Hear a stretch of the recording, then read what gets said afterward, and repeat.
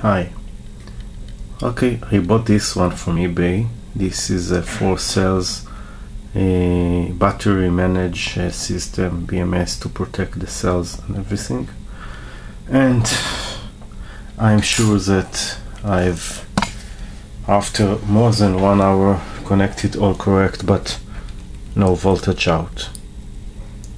Voltage is 0. This is the battery management.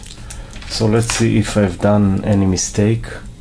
Let's look at the voltage, and then we will be able to understand if it is my problem or the BMS problem. Okay, first from side to side.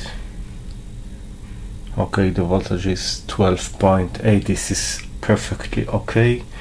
Now this is the B minus with 1 after it, 3.2, and it looks okay.